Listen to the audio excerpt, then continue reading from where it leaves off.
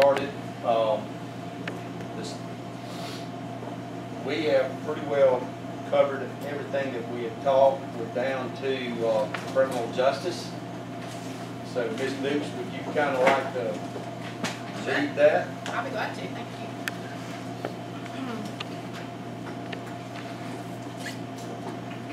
Okay. Probably the first thing that you might want to talk a little bit about is probation. So, you know, we started earlier last year with hiring probation. We started with hiring the director and then worked with her to hire her team. I would say probably from scratch, it's one of the best teams that anyone has ever put together. She's done a fantastic job there. We've had some growing pains in the processes. Obviously, we put together a new department.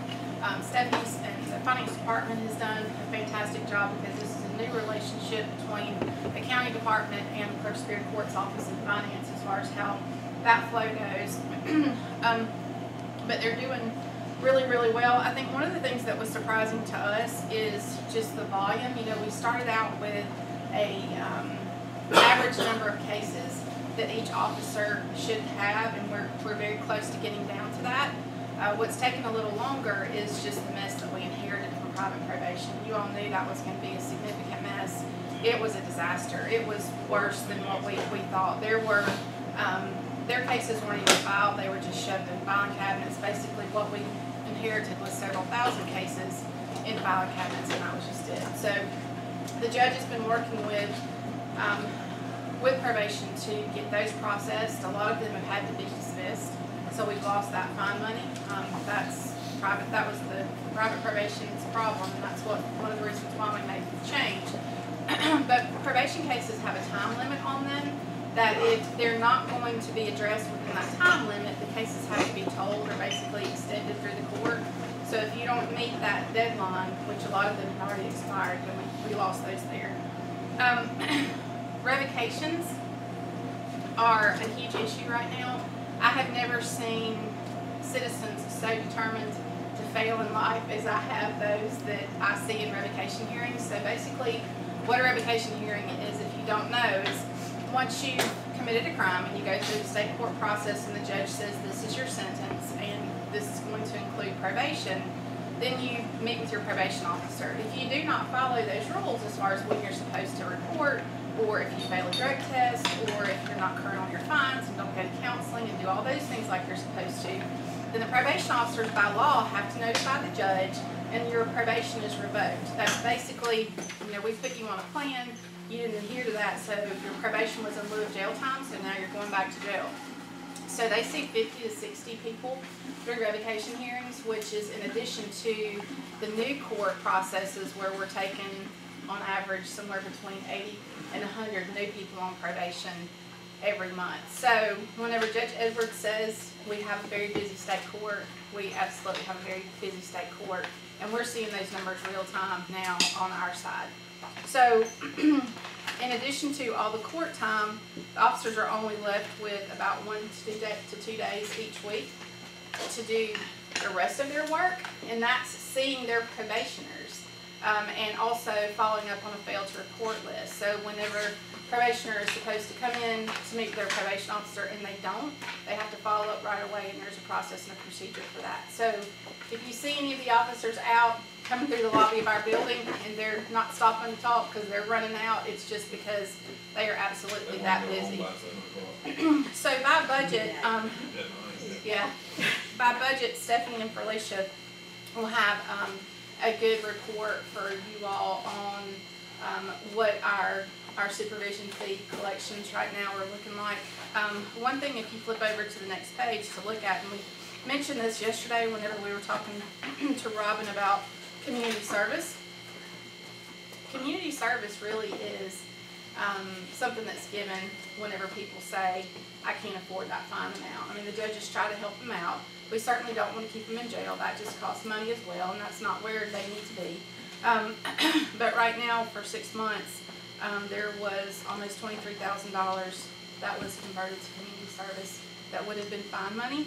So again, whenever we're looking at balancing the revenue, we have to remember that that's an option and why. Right now, 6 officers are working almost 2,300 cases. They've taken on 825 new cases in that 6-month period, almost 700 revocation hearings, and they've closed 613 cases, and those closed cases are part of that process of cleaning up that private probation. So does anyone have any questions or comments about where we are with probation? Well, everything I've heard, I know that their workload is just tremendous, again, trying to take over one program, and then the fact that also that it was a new program for the county as well. Everything that I've heard about it is that as you said earlier, it's been tremendously successful. Now, I do have a concern, is that as we move forward and we continue to have cases and they continue to have a larger workload, I mean, you get to a point that you can only manage so many. I think you said, what, 60? Is there a number out there to say right now that they're attending 60 revocation hearings? But how many cases can a officer successfully manage? So we try to keep them in our goal, and this is kind of an industry standard, is between 250 and 300 cases per officer. Obviously that 250 is more manageable, and that's more ideal. But keep in mind too that probation is, not every probationer requires the same amount of oversight. So some people are on there for a shorter period of time, and they may only have to report once a month. Then you have other people who are going to be on probation for a year, and they have to report every week. So it's, whenever you hear that number of 250 or 300 people to manage, you're not having to manage them all at the same level. We're almost there. One of the things that probation supports significantly that I don't think that we understood to the extent that they do until we became involved is the DUI court. You know, that's the accountability court that we have in state court. So we have an officer that is assigned to that team, and Felicia also backs up that effort. And there is additional drug testing that's required for those in DUI court, and we have to take them in more often and help them through that process too. So they really do have a lot going on. Those revocation hearings, the judges, because of courtroom space and time, they run 2 courts right next to each other at the jail simultaneously. And so the officers are working back and forth between those courts, and of course no one wants to tell a judge, hold on a minute, we can't get in there, you know, we've got to. So everyone, state court and probation's working really well together to try to manage that, but it is a challenge. But I think that once we finish closing, which we should probably within the next 30 days, have the rest of those old cases closed out. And just because probation officer positions are really hard to hire locally.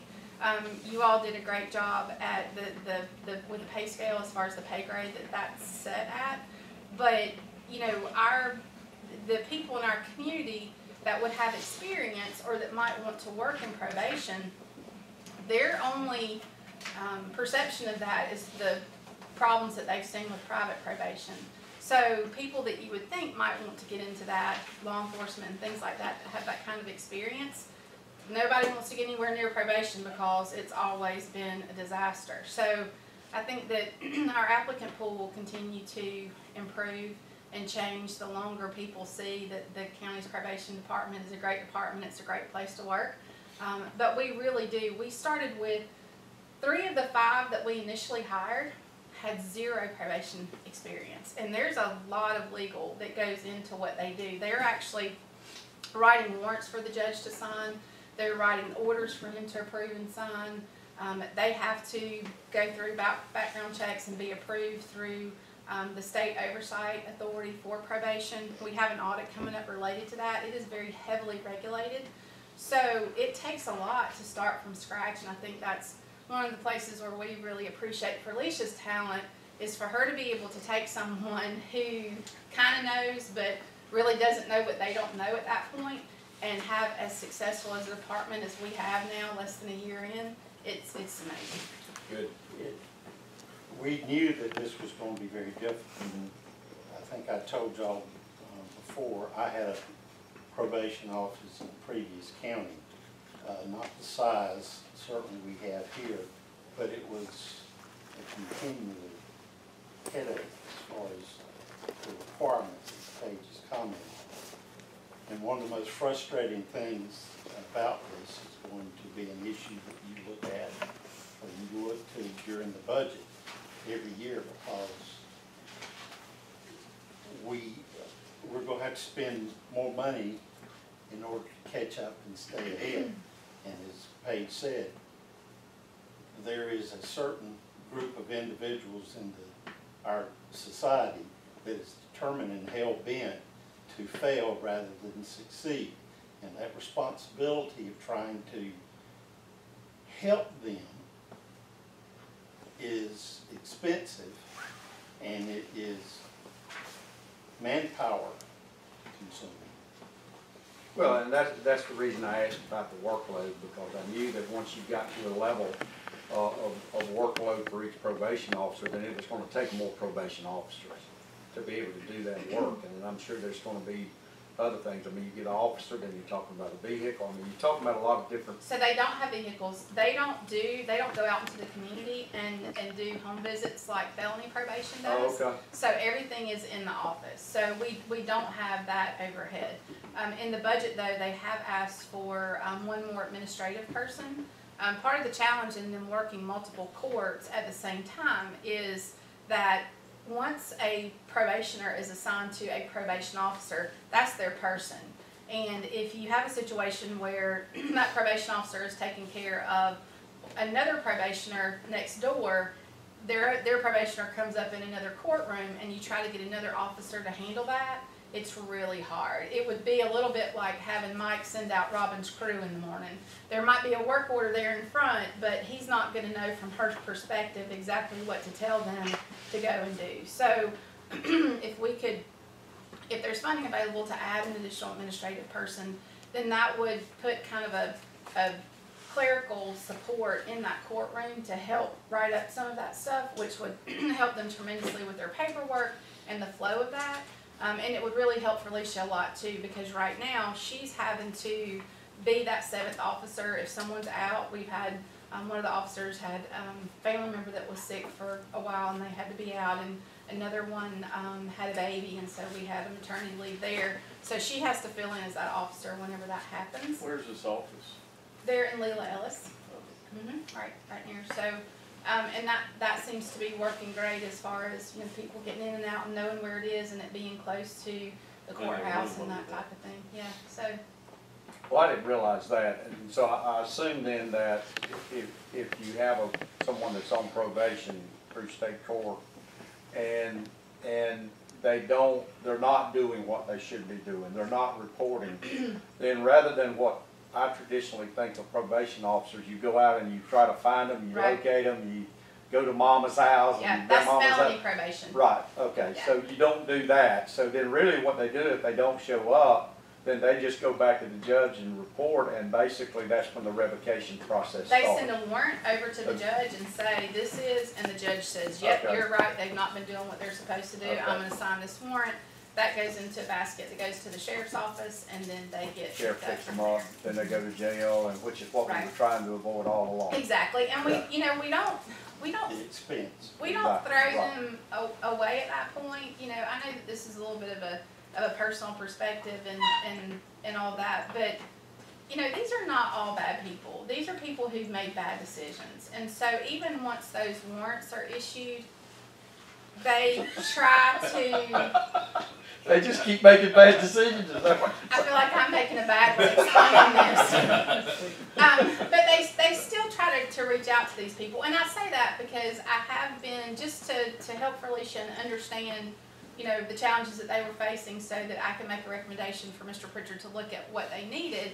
I have been and sat through revocation hearings. And I have been there when there's been people who have come before the judges that the judge has said, you know what, Mr. Slaughter, I really did not think that I would ever say this to you. In fact, I can't imagine that these words would ever come out of my mouth in this courtroom, but I've never seen anyone turn themselves around like you have. You've done everything that you're supposed to do. Exactly, right? I mean, there are people that are making better decisions after after the process. And Right. so, you know, Yeah. that's really what we're here for. I mean, I that's what's understand, here. and it is. I mean, I agree that it is an opportunity for some folks really to get their life on track and understand that they're not making the right decisions, and there's a lot of good that does come out of it. But there still is as Mr. Pritchard said earlier, the frustration is that you get someone into a program, you get them trying to give them all the help that you have the availability of to help them, but they just won't help themselves. No, I get it. And so that still happens, and that'll always be there. I mean, it's just not going to go away. And so ultimately, at the end of the day, it ends up costing the rest of the citizens Sure. in this community. It ends up costing them, and so I'm Well, glad to see that we started this and that it's working very, very well. And you know, I can't see anything but success coming out of it. And so we just need to continue to work on it and make it as good as it can possibly be. Well, you know, being married to a career law enforcement officer, and just because of the way I was raised, have always been very much, you do the crime, you do the time. I mean, that's just the value system Yeah. that I was raised with, and of course then with Joe's work. But your perspective changes just a little bit, especially after I went to the first revocation hearing, and I came back and told Mr. Pritchard, and I think I told you too, what we need to do is find out how much money we need to write each one of these people a check for in exchange for them just following the law. Because it would be cheaper for the taxpayers of Lowndes County just to pay people who said, I think I'm gonna go shoplift. Well, hold on, what you need us to write you? Because by the time they get in the system, even with the fines that we collect and even with all the programs, it is still a tremendous cost to the taxpayers. Oh, yeah. I mean, and it always, criminal justice has always been, I mean, you can't look at it from any other way than you're not gonna get, it never will pay for itself because it's always going to cost citizens, and it's gonna cost them a lot. You know, just from criminal justice and all the way in, you know, taking the whole aspect of the additional need for public safety Right. personnel, because you have those people in the society. Right. It's Yeah, gonna continue and to grow. as we grow, it gets bigger. You're right.